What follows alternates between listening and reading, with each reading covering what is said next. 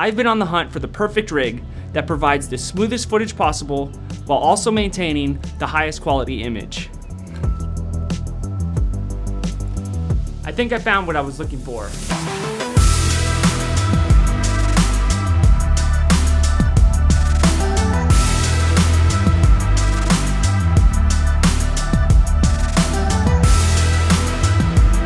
I'm going to show you how I built this rig, how easy it is to use, where to get all the parts, including the 2 screws that you can find in any electrical outlet. More on that later in the video. And also some sample footage I achieved using this setup. I'm not going to ask you to subscribe or like this video because I figure if you like it, then you'll just do it. To start off, you can use different setups, cameras, and gimbals with this rig, so it's not just for bigger DSLRs or cinema cameras. It's somewhat of a universal rig up to a certain point. I wouldn't put the Osmo Pocket on it, but it can pretty much hold anything all the way up to 22 pounds. Now, like I said, I've been on the hunt for the perfect rig that can provide the smoothest footage possible while also delivering on a very high quality video. There are ways to achieve super smooth footage with high quality cameras, but I needed something I could take anywhere in the drop of a hat and still achieve those results. I've used the Osmo Pocket with the 4th axis arm attachment, the Osmo Mobile 2 for my phone, the Moza Aircross, the Weeble S, Ronin RS2, and a few glide cams in the past. I have noticed a trade-off in the universe of rigs and setups, and that is, while I can achieve very high quality picture with the A7s3 or the A7 III, I've never been able to achieve a super smooth shot with no post-production stabilization, even while using a gimbal. Now, maybe others don't notice, but I constantly see that up and down movement that I get from my steps, no matter how good I ninja walk. And that's even over flat surfaces like on cement or on a street. When I walk on grass or dirt, there's almost no hope due to the unpredictable surface that I'm walking on. And as my gear bank grows, so did the setups and the weight of the rigs. There had to be a solution. And I already have a bad back on top of it, so I was limited on what I could actually put on my rig. The Osmo Pocket attached to the 4th axis arm has come closest to what I've been hunting for. The up and down movements that I was seeing from my steps are almost completely eliminated. So although I was able to achieve super smooth footage, I actually lost because the Osmo Pocket isn't as good of quality as like the A7 III, the ZV-1, or the A7s III. If I wanted the higher quality image, then I would just have to accept the fact that you're going to see up and down movements with my gimbal. That is until now. I've seen the guys out there from football games and Hollywood movies who have vests attached to their bodies and some type of arm attached to the camera, and the camera just seems like it's flying through the air. I even saw the video that Potato Jet did on the Airy rig, and I just watched in awe. But these rigs are thousands and thousands of dollars, and in most cases out of reach for most people like me. Then one day about 2 months ago, a name popped up in my YouTube feed named Best Boy Adam. You may have gotten the same notification, who literally blew my mind with his homemade Steadicam kit. I'll put his channel in the video I'm referring to in the description so you guys can also go check it out. In one video, he literally solved that impossible question: how to eliminate those up and down movements while maintaining the highest quality image, even while using a heavier setup. So I studied the video on how he built the rig, I took some of his ideas and some of my ideas, and this is what I've come up with. First, I'll explain to you how I built this rig and where I got all the parts in case you're interested in a similar setup. I'll leave everything that I used in links in the description so you can go through there and see what you already have and what you don't have. A lot of this stuff you might already have. My rig started with picking up the Flycam Galaxy vest and the RedKing stabilizer. Literally a life-changing setup made by a company named Pro-Aim. I wanted to make sure that I didn't cheap out on this portion of the setup. The Flycam RedKing has been compared by Parker Wallback as you can get identical results for just $200 when he compared it to the $800 GlideCam DGS. Because I didn't already have a body vest or arm, I just went ahead with the bundle package which comes with the Flycam RedKing.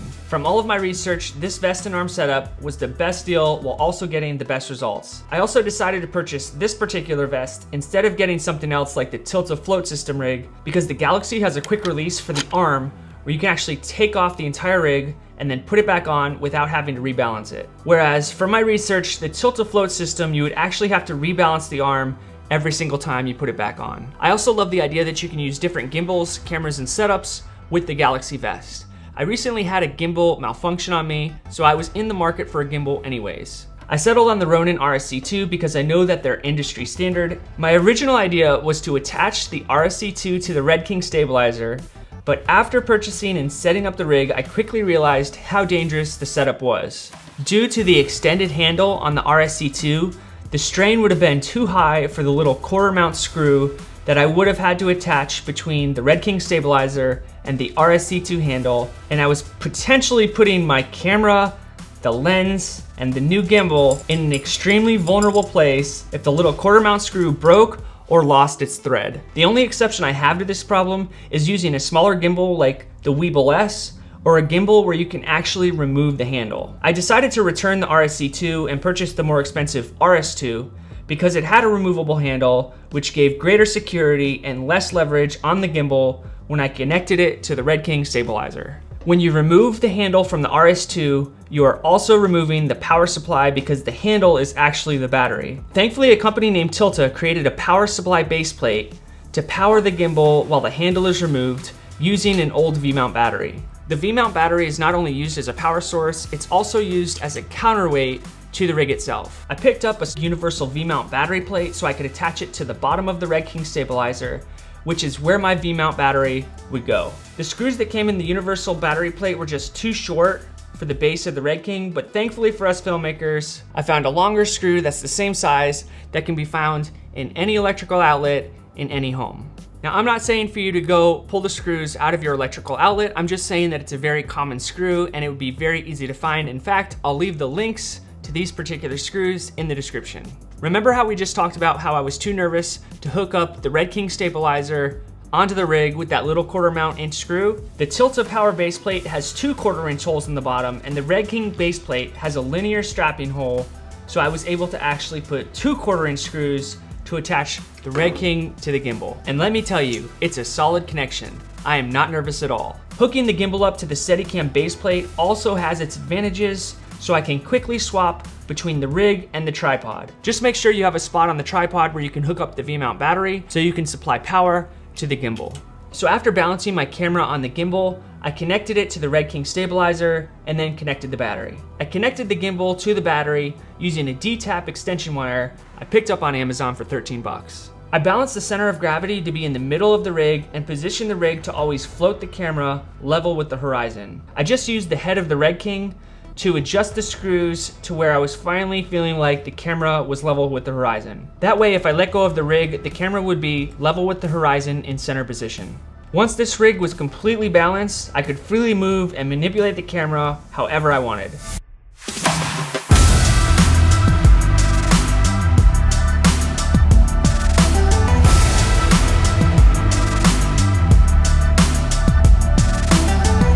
Then all I had to do was put on the vest, attach the arm, and then mount the rig. Once the rig is mounted on the arm, you can just use the little screws on the arm to adjust for the weight of the rig. I like to try to get the camera to where it's eye level with me. You really want to use the adjustment screws on the arm to get the rig to the point where you don't see the up and down movements while you walk. Every camera rig and setup is different, but it's all customizable. You can mount your phone or a monitor to the arm either using a Raven-i transmission system or a hardwire into your HDMI port, so you can actually monitor the footage that's coming out of your camera. Tilta also sells a rear operating control handle, which can help you control which way the gimbal is positioned, but I didn't get one because I feel like the way that the camera flows on this rig already is super natural and I want to keep it that way. This rig is simply amazing. Once you start using it and you get the hang of it, you really don't ever want to go back to hand holding a gimbal. One day down the road, I'm going to look back and I'm going to say, remember when I used to hand hold gimbals? I pretty much set the gimbal to pan follow and then I just figure out how it moves in the air and then I just adjust to that movement. Another cool thing about this rig is you can actually stand still and the camera actually looks like it's on a tripod. Whereas if I was holding a gimbal and I was trying to hold it as still as possible, you would still see a little bit of movement. You can also achieve shots with this rig that you otherwise wouldn't be able to get if you were hand holding a gimbal. You can stretch it farther, those high angle shots, get those low angle shots. You don't see the up and down movements, which means no post-production work. You can walk over unleveled surfaces like dirt and grass. You don't have to walk backwards. It looks so professional when you show up to a shoot with it, but more importantly, you don't have to carry heavy setups anymore. This is when I would use it and when I wouldn't use it. I would use it if I was at an outdoor shoot, shooting for more than maybe say an hour. I don't think I would use it in someone's house like a real estate video because you lose the ability to get into those tight corners. If this is something that you're thinking about getting, I would say just do your research, and with gear you already have, and maybe purchasing some accessories for people like us without massive budgets. If you have any questions about this rig, please leave it in the comments and I'll do my best to answer them. There's a lot of versatility with this rig, and every rig is customizable to work however you want it to work. Thanks for watching this video. I'm Joe with Film Alliance, and until the next video, peace.